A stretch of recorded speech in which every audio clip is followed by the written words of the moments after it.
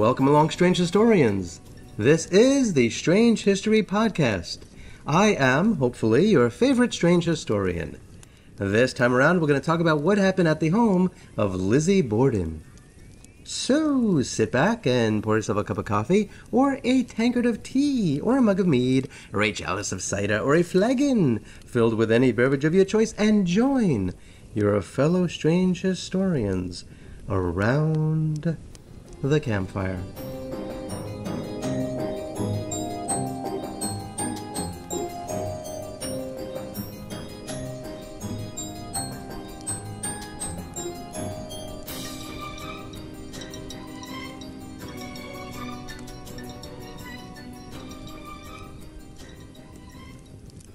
Imagine, today is Thursday, August 4th, 1892.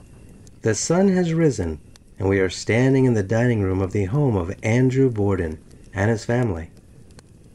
Andrew, Abby, and Lizzie are seated at the table. Their maid Bridget is also here. They don't look too good. That's because on Tuesday they had swordfish, which may have gotten them all sick. Or maybe it was the pork steaks that they had for breakfast on Wednesday. Or maybe it was both. Or maybe, just maybe, someone has been trying to poison one of them. Or all of them. Yesterday, Abby went across the street to tell their neighbor, Dr. Seabury Bowen, that she feared the family was being poisoned. Mr. Andrew Borden did not like that neighbor and did not want to receive a bill from him. So he called out and he told his wife to come straight home. You turn and you see Uncle John entering the dining room. He is the only one who's not sick. For breakfast, they all have cold mutton and mutton broth and coffee cake and bananas. During the entire meal, no one speaks much. After breakfast, Andrew and Uncle John walk to the sitting room where they chat about business matters. Meanwhile, Abby instructs Bridget to wash all the windows in the house, inside and out. Bridget does not feel well, and it's a hot August day, and this is the last thing she feels like doing, but she agrees. At around 8:48 a.m., Uncle John leaves to run errands and to visit his niece. He planned to return to the Borden home for a midday meal. About 12 minutes later, Andrew Borden also left the house. He walked out the front door. It is not known whether or not he locked the door. He likely expected someone to lock it behind him. But the ladies were all very busy, and it does not seem like anyone did. Abby Borden remains downstairs and prepares to organize her day. As Bridget walks out the door, she sees Miss Borden dusting. Bridget was nauseous, and when she gets outside, she vomits in the backyard. And when she composes herself, she goes down to the cellar to gather her cleaning supplies and a pail of water. Lizzie's in the kitchen. She sets up her ironing board on the dining room table to iron handkerchiefs. Mrs. Borden tells Lizzie that she's going to go upstairs to straighten out the guest room. Meanwhile, Andrew Borden is off on his morning walk. He plans to make a visit to the bank, go over to a construction site, and engage in some other errands. He no doubt passed a few people who did not like him, including tenants who were late on the rent that they owed him. He also may have passed an illegitimate son who was angry at him, and also angry at his wife, Abby Borden. After all, she is married to the man who he might feel his mother should be married to. Andrew Borden does not look well. He tells people he plans to return home to take a nap. A lot of people hear this, including, perhaps, his illegitimate son or a good friend of his illegitimate son who's really angry at Andrew Borden. Some time passes, and it is now between 10 a.m. and 10:30 a.m. And it is at this time that Abby Borden is in the guest room. And she's dusting the inside of the windowsills, and she is not aware that someone has entered the room behind her. She then backs away and begins to dust the furniture in the corner of the room, next to the bed. It is then when she hears someone, and she turns slowly, and her eyes open wide, and she doesn't know what to think at first, but then she realizes that she's in danger. Worse, her husband and others she cares about will also be in danger. She then wonders for a split second if she or anyone else remembered to lock the front door after her husband left for this morning's walk, because clearly someone got in. And so she opens her mouth, but no words can come out. She doesn't know what to say. She is horrified. She doesn't even put up her hands to defend herself as the edge of a hatchet strikes her on the side of her face. It creates a 4-inch long wound, beginning at the lower border of the left nasal bone and reaches down to the lower edge of the lower jaw, cutting through her nose, upper lip, lower lip, and slightly into the bone of her upper and lower jaw. She is repeatedly struck in the face until she falls to the floor, and at that point, the assailant begins to repeatedly bring the hatchet down into Abby's skull, over and over again with brutal force. 1, 2, 3, 4, 5, 6, 7, 8, 9, 10, 11, 12,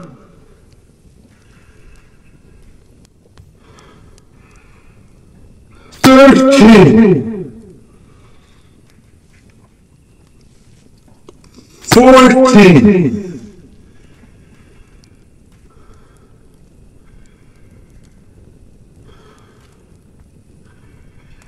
15,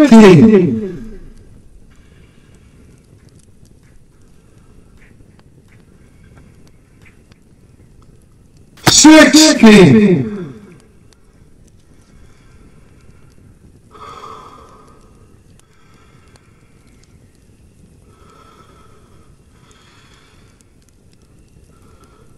17,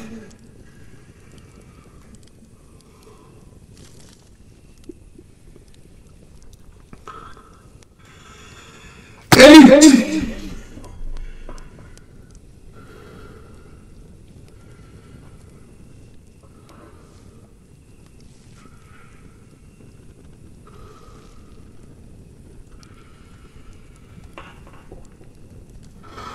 19. The forceful blows broke through the back of her skull. There was extensive damage to her brain. She also suffered a deep gash in her back.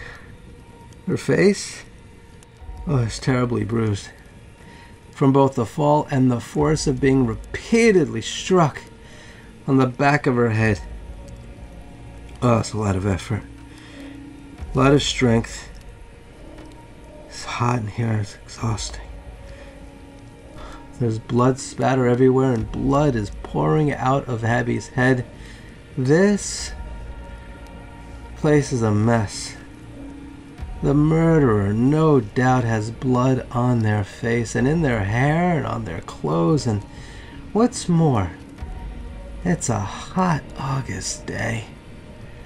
The window to the left It's letting in the morning sun, heating up the room even more. So the murderer is not only covered with blood, but also sweat. Not just the sweat on their face and body, but sweat that has swept onto their blood-covered clothes. The murderer's heart is racing. The murderer's arm hurts. Hitting anything 19 times with a hatchet?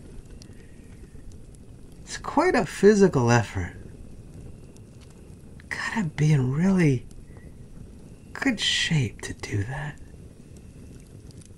And so the murderer stays put, doesn't move, and thinks about what to do next.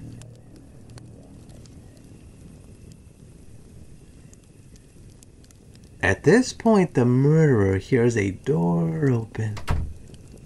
Lizzie has entered her bedroom, and a few minutes later, the murderer hears someone knocking on the front door downstairs. And so Lizzie comes out of her bedroom and descends the stairs. And when she hears Bridget curse in Irish, it kind of makes her laugh, as it always does. And you hear Mr. Borden enter the house. And he tells Bridget and Lizzie that he doesn't feel well and he came home to take a nap. And so the murderer stays in that room. Does it make a sound? And so we descend the stairs and we see Lizzie encouraging her father to take a nap on the sofa since he seems uneasy and might not make it up the stairs to his bedroom. And so Lizzie folds up his coat so that he can use it as a pillow. And she asks him if he would like the blinds to be opened or closed.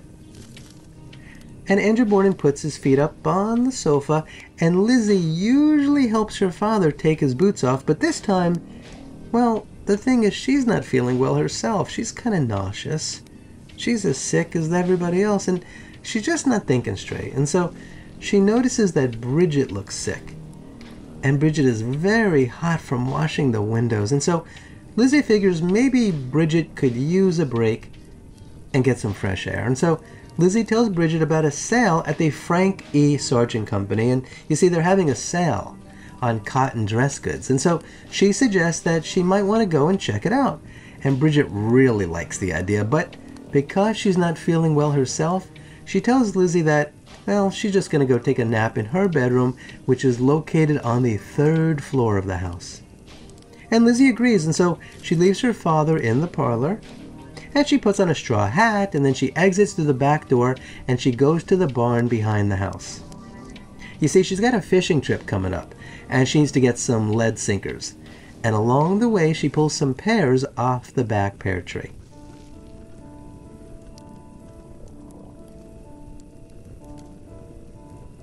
While Bridget is sleeping on the 3rd floor, and Lizzie is out of the house and in the back barn, the murderer descends the stairs at the front of the house. Slowly, quietly, carefully. The murderer reaches the bottom of the stairs and is now standing in the entry hall. There are choices to be made here. Walk out the front door, or try to make it out the back door, or finish what was started. And so the murderer walks very slowly into the sitting room and sees Andrew Borden, the target, the real target of all the hatred, of all the venom. Andrew Borden is sleeping on the sofa. And so the murderer looks around to make sure no one is there to stop this. The coast is clear. And so the murderer lifts up the hatchet with an already aching arm and wipes the sweat from their face, and then brings the hatchet down upon Andrew Borden's face, splitting his eye. Over and over again, the hatchet comes down, splitting Andrew's lips, splitting his lower jawbone, splitting his nose. And another blow strikes the side of Andrew's head, splitting his skull, leaving a deep gash in his brain. And blood spatter is everywhere, even more than that from upstairs around Abby. Blood is pouring down the sofa and onto the floor.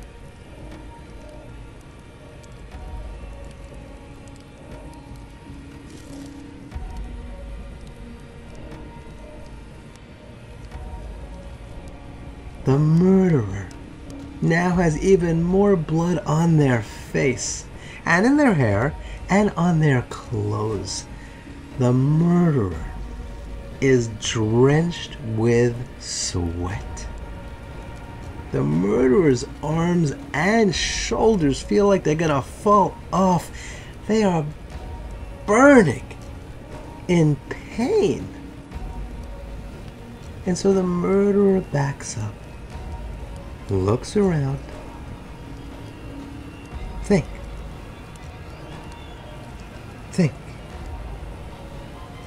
Now what? Go out the front door? No way. Too risky. Go out the back door?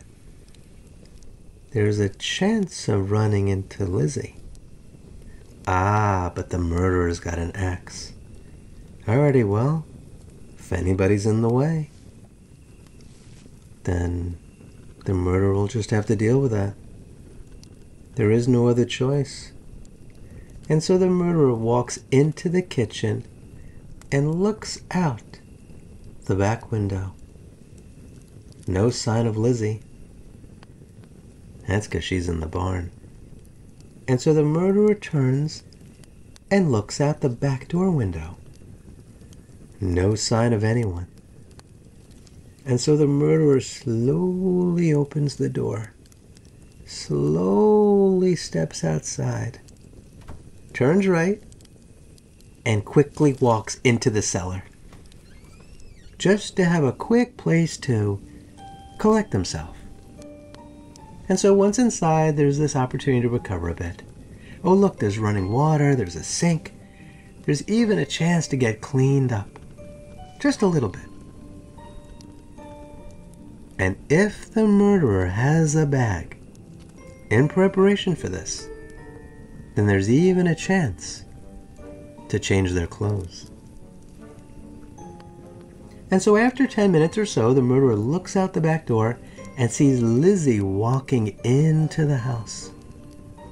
This is the one and only chance to escape. And so the murderer does and walks away from the back of the Borden house, passing other buildings, and along the way, possibly, throws the axe on the roof of a barn. Or maybe not. And keeps on going, further and further away from the home of Lizzie Borden and her family, two of whom the murderer just killed.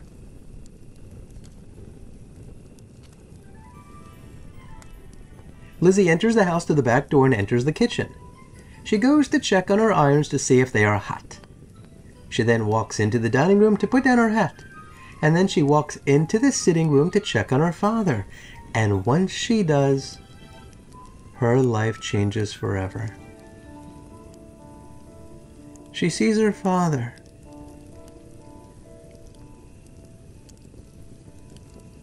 The man who she thought was kind and generous and wonderful. Her father, the man who raised her and her sister, her strong father, the man who always protected her, who always took care of her, who she loved, who she always loved.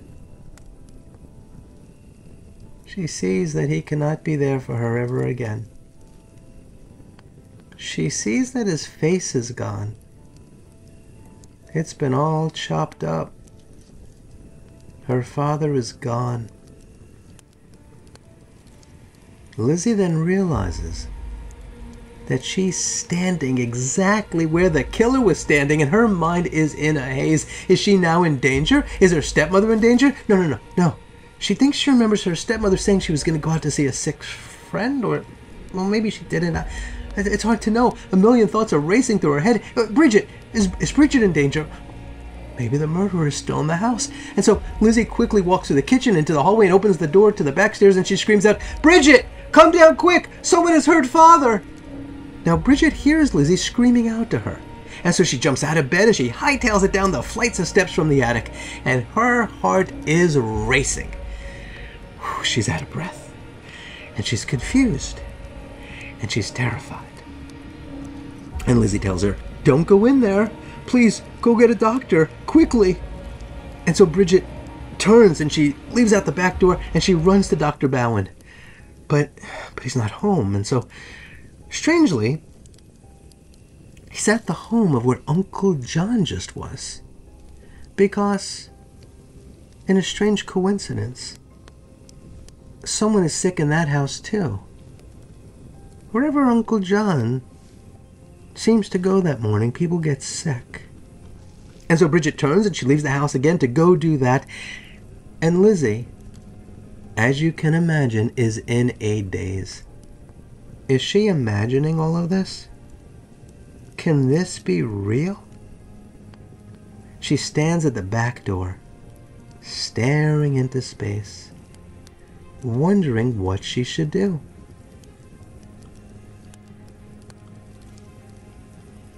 In the house next door is their neighbor, Adelaide Churchill. She has just come home from shopping, and she is unpacking her groceries in the kitchen, and she sees Lizzie. And so through the kitchen window she says, "Oh, do come over! Someone has killed Father!" Mrs. Churchill then leaves to find help. And while doing so, she bumps into a news dealer on the street, and he contacts the police.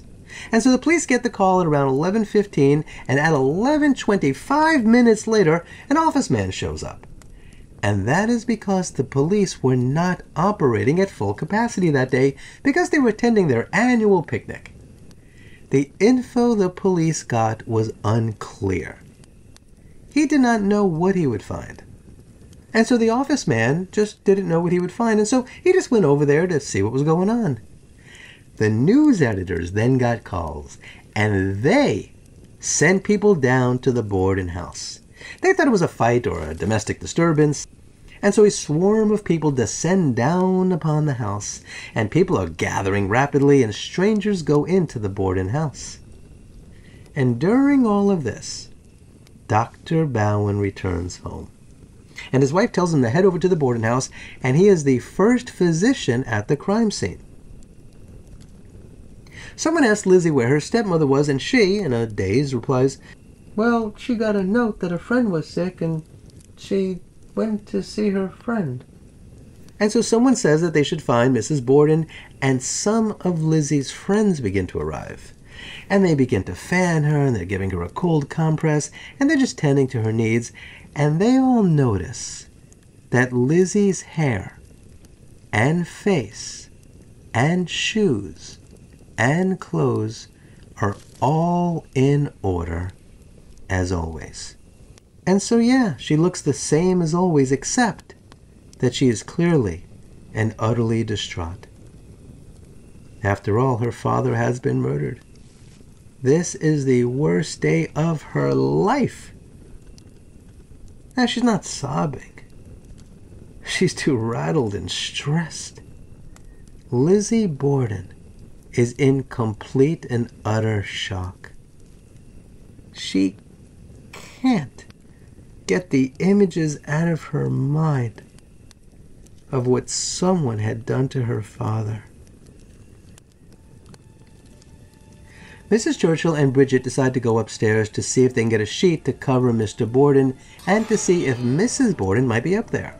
They wondered if maybe she was attacked too. And so halfway up the flight of steps, Mrs. Churchill's eyes are level with the floor. That's the 7th step.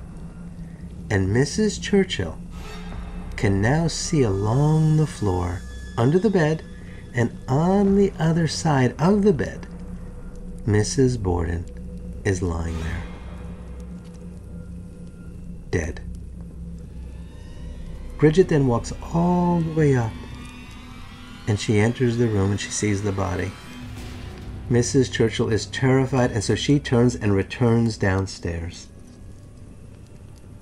The police begin to arrive, and they take a quick look around, but they aren't searching for clues, they aren't really looking for anybody, and the doctor sees that Lizzie is in pretty bad shape, and so he suggests that Lizzie and her friends go upstairs to her bedroom and that a telegram be sent to Lizzie's sister instructing her to come home.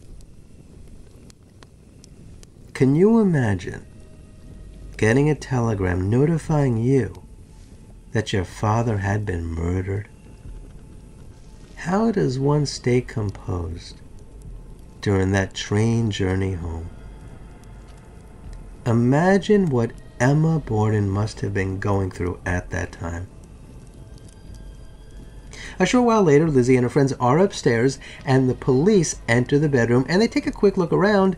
Lizzie is also encouraged at that point to change her clothes for the first time that day. And she agrees to do so. The police walk to the barn to see if they can find any footprints or anything, but they notice that the barn is already filled with some neighbors who have been walking around inside the barn.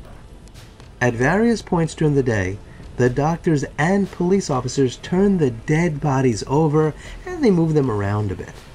So when a photographer finally shows up to take photos of the crime scene, the bodies are no longer in the same position that they were in when Andrew and Abby Borden were murdered.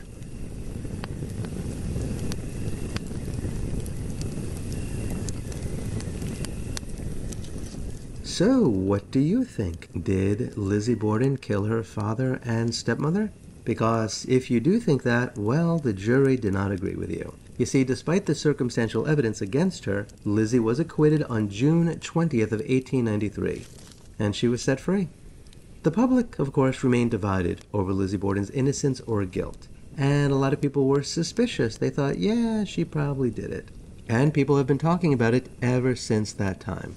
Because she was acquitted, because the jury did not find her to be guilty, the story that you just listened to is based on my idea of what likely happened, since the jury did not think that Lizzie was the one who did it.